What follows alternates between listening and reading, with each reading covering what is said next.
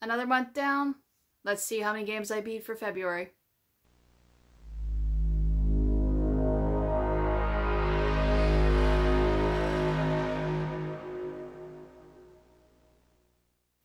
So the very first game that I beat was Dungeons & Dragons Dark Alliance for the Xbox One.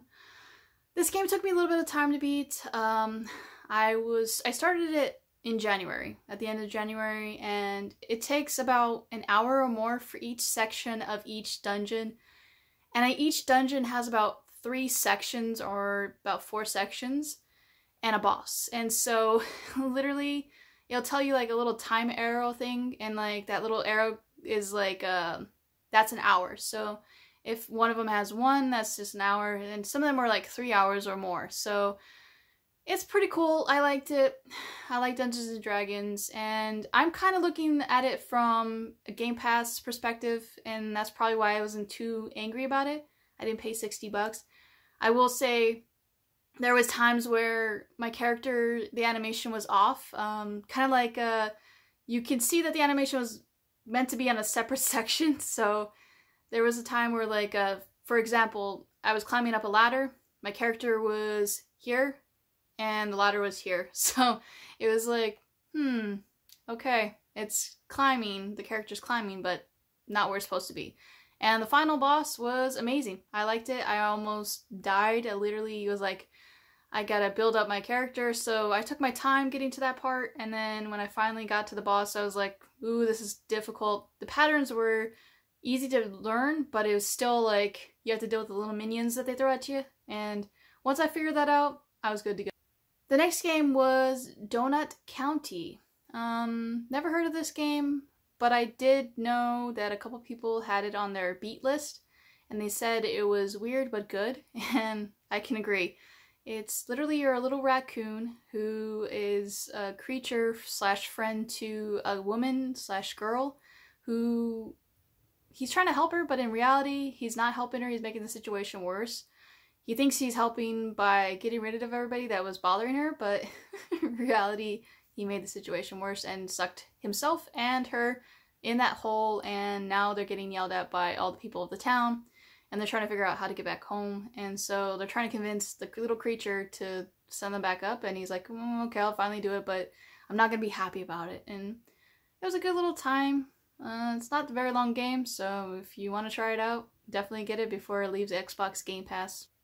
Next on the list was King of Fighters 2000. This is a PS2 game that is digitally on the PS4. I liked it. I always like King of Fighter games, and this one was a little twist spin to it. It's a team fighting where you have 4 guys, I think. It was like 3 or 4 guys, and you battle 3 or 4 guys on their side, and you have to just make it through with all the guys and get to the very end. The last boss was funny. It's always a, I'm gonna tell you my plan so you don't foil the plan kind of thing. It was the early 2000s, what do you expect? The fourth game was a weird game that I saw, and I was just like, what is this game? And it's Kill It With Fire. It has a picture of a spider and looks like a flame torch. I was like, gotta try this out. I saw somebody else had it on their beat list, and they was like, it was a good time waster, and I was like, yeah, it literally is. You are a exterminator, and your job is to get rid of spiders, and you kind of go a little overboard with the spider killing. You start using shotguns, blasting things, destroying things, burning things. You don't care, your job is to get rid of the spiders, but you're destroying people's homes, and yeah, it's little weird, but fun at the same time. I loved how ridiculous it got. I was like, this is just so pure craziness. I enjoyed it. So I would recommend this game also. It's another little short game that you're gonna go, huh? I really truly would not pay for this. Like, if it wasn't on Xbox Game Pass, I don't think I would have paid for this, but I'm glad it was, because I had a fun time with it. The fifth game was Broken Sword 5, The Serpent's Curse. This one was on Xbox Gold, so I saw the list of Xbox Gold games for the month, and I was like, The only one that interested me was Broken Sword.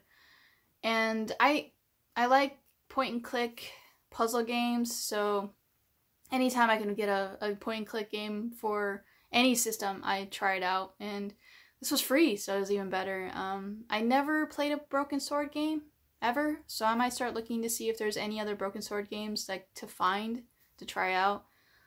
You are a guy who is investigating a murder. You had put in some money for a painting and you were insuring it, and you had to find out what happened to the paint owner, like the shop owner. And you literally are on a twist and turn. You're going to different towns, cities, and you have to figure out the puzzle in order to get the next scene to trigger. And I liked that it was in the middle. It wasn't so hard to where you're like, I give up on this, I can't figure out the puzzles, but it also wasn't so easy to where you're like, I'm going through this pretty fast, I don't really get the challenge, it's not that hard. So definitely, if you do have Xbox Gold or Game Pass Ultimate, I think you can play it, so try it out. It's a good game. The story, a little weird at the end, but for the most part, it's a murder mystery. And the next game, I don't know why it's on the list, but other than I said I would play it, and it's Barbie and the Magic of Pegasus for the Game Boy Advance. I was looking for a Game Boy Color game, Advance game, any game to play that was Barbie, because I did say to everybody on stream, and budget, thank you for making it crazy fun. But yeah, it's actually an okay game. I was shocked. It's I think it's based off one of the TV shows for Disney Channel, because it doesn't look like any of the stuff that I've seen. So it has to be like later on when I didn't keep up with Barbie. I don't really need to keep up with Barbie, but it's basically kind of like Batemon, where you don't hit the person ever. This one I no death run. I don't want to brag about it, but it's so easy. You could no death run in 5 seconds. You pretty much, you have a wand, and you use the wand to save people and fight bad guys with. Pretty much, this guy wants to marry you. He goes in and he freezes everybody in the town, and he says, in order to get your town unfroze and save your sister, who is a Pegasus now because he turned her into Pegasus, you have to marry me. Marry me now. And I'm like, what? I don't get this plot, but okay. So when you're battling the bosses, you never hit them. You're hitting objects to have them fall on them, or you're using your magic to freeze them to be able to have something else in the environment hit them. And yeah, it's hilarious. It's easy. You can finish it in one go. It's not that long either. It's like, I can't remember. I think it was like 3-4 hours or less. Like, I don't remember exactly now off the top of my head, but yeah, if you want another game to no death run, do this one. It doesn't have any effort. The next game that I beat was Pocahontas for the Genesis. I've been wanting to play and beat this game for a while. It was on my backlog. I never could get into the game when I was younger. I don't think I understood the spirit powers. It's literally the movie. If you've seen the movie in the past, you'll know the story from the beginning, which is the settlers come in and they start chaos and they want a war, and your job is to stop the war and find John Smith. And the ending is very stressful. If you are running and you don't know which part of the ledge to jump at, you can get a little, it's like Lion King, you get stuck. But if you save John Smith at the end from getting hurt by your father, you can make it through. Fun game. You're sneaking around, and I don't like games like that where you sneak around and you can't fight back, but this one I actually enjoyed, so definitely try it out if you do have it on your collection. Next game is called Chicken Shoot for the Game Boy Advance. Strange game, never got to play it, but it's literally you shoot chickens. They fly around in the sky in the area, and you have eggs thrown at you, and if you get hit by too many eggs, you die. But you're a guy shooting chickens. It's an arcade mode. There's no credits. You have to find the credits. That's what is irritating to me. I'm like, you don't get credits at the end, but okay. The next game is What Remains of Edith Finch. I played this way back when it very first showed up on PS4, I believe. And I had a physical copy and I sold it a long time ago, and I was like, oh, it's back on Xbox Game Pass. I'll try it out again. This is, what, 4 or 5 years ago, so I don't even really remember the story, and I was like, let's try it again. Let's do this. Let's play it, and it's a very sad tale. Not for the faint of heart, because there's parts where you literally have to start doing stuff to the family members, and you're like, oh, I don't want to do this, but I have to because it's part of the story. But it's a good story to watch and see what happens, and yeah, it's a puzzle game. You literally just have to click on stuff to find the triggers to get the next story to move on. And it's a short game. I did get all the achievements, because you can literally just get all the achievements. You just have to find stuff, collect stuff, look through peepholes and stuff like that. Because I remember from last time when I did it a long time ago, you just look for peepholes and look through them and let the dialogue go through, and you beat the game. So try that one out, and you'll have an interesting story. After that game, I beat Mighty Morphin Power Rangers on the Game Gear. It's a fun classic game. I enjoy the old classic Power Ranger games. I'm trying to go through as many as I can. I know there's a few that I haven't beat yet, but I wanted to start off with this one. It's shorter. It's a fighting game, kind of, where you battle. It's kind of like a beat 'em up, but you only face like 1 or 2 enemies at the time. There's like, it doesn't fill up the screen because, well, yeah, it's a Game Gear game. You can't really fill up the screen, but it's not easy. It's got a little bit of a challenge to it. I forgot about that. I don't even remember if I beat it as a kid. That's how long it's been. So definitely give it a go.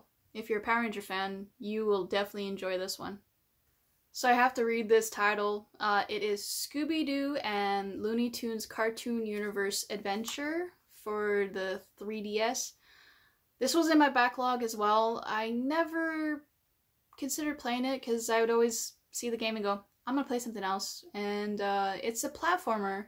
I didn't know that. And basically, you kind of have to jump from place to place. The camera angles are a little weird. That's the only thing that threw me off. But the bosses are easy. The enemies are easy. You can get through this and no problem.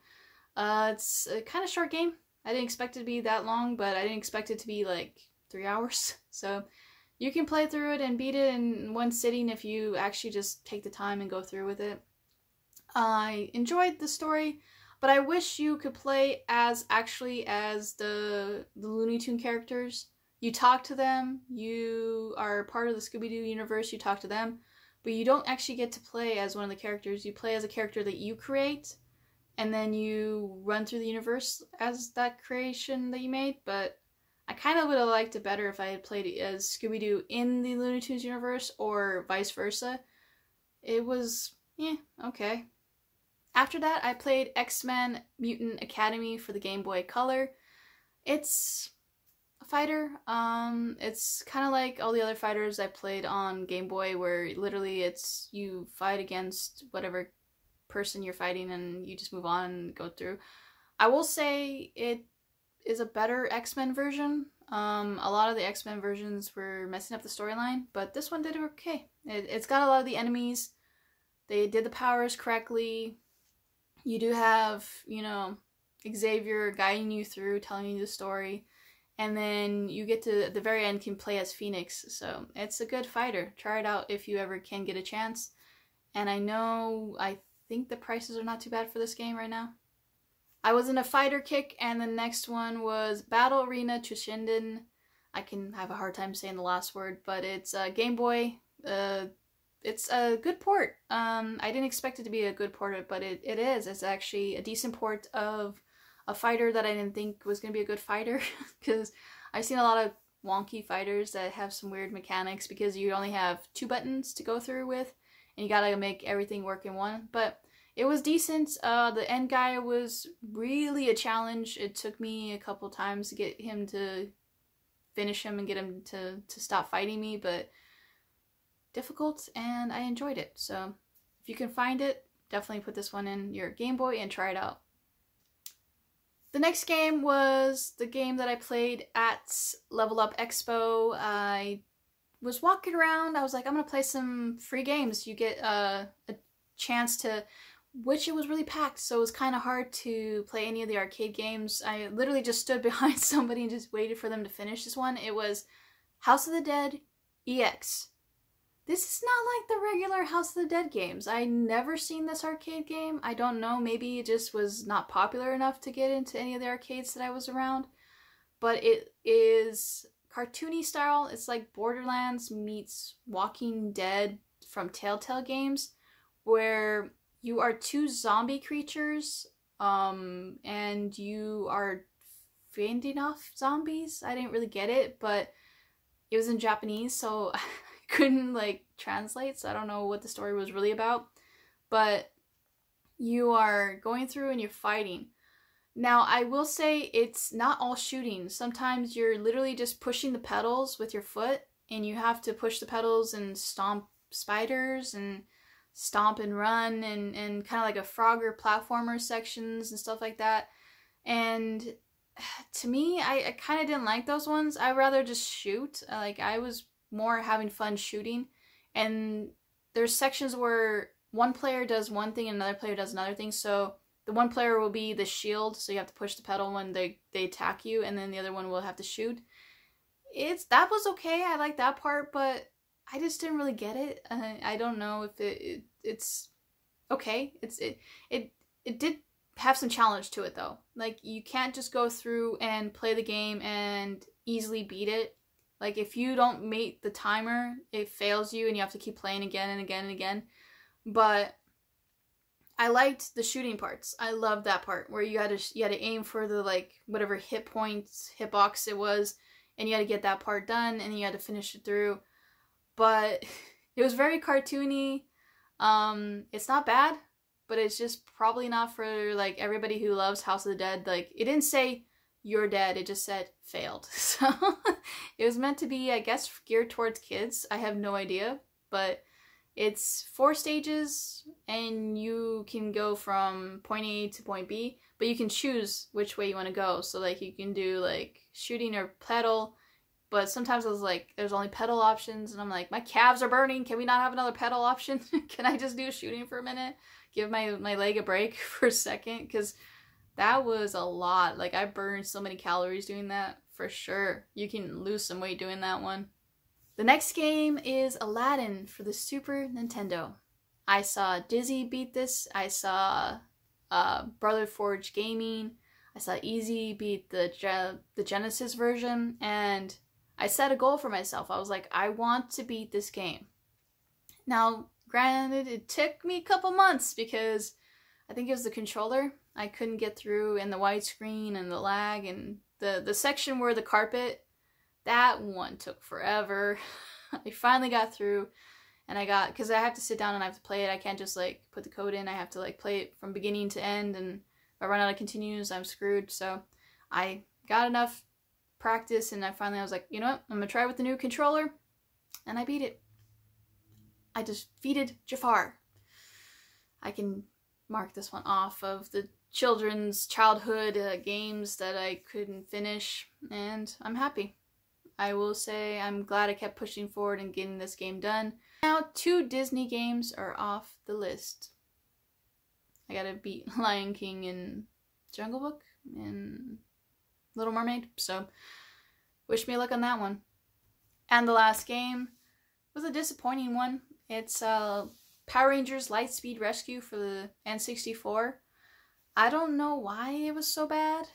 It was generic. It's a shooter, but different styles of shooters. You have the ranger running in one section where you are running and shooting enemies, and then the next section it's a vehicle. The Zords shooting and doing that, and then after that it's you fight with the Zord, the connected Zord to Megazord to fight something else. It was very generic. You had points where they're going, yay! And I'm like, this is not Power Rangers. Why is the generic sounds in this game? You could tell they didn't know anything about Power Rangers, whoever made this game. It was not good. I'm sad. I was like, I want to play through all these Power Ranger games. I was like so excited. and this was not a good one. I don't recommend this Power Ranger game to anybody. If you can find it for free, play it, but I am so disappointed in this game. And there you have it. I beat 16 games, and that brings my grand total to 26 total for 2 months. I was crushing it this month, so we'll see how many more months and how many games I can beat. But thank you so much for checking out the video. If you're new, hit the sub button, and keep on gaming, everybody. I'll catch you next time. Bye. Linda, the gamer girl, she's here, she's playing games.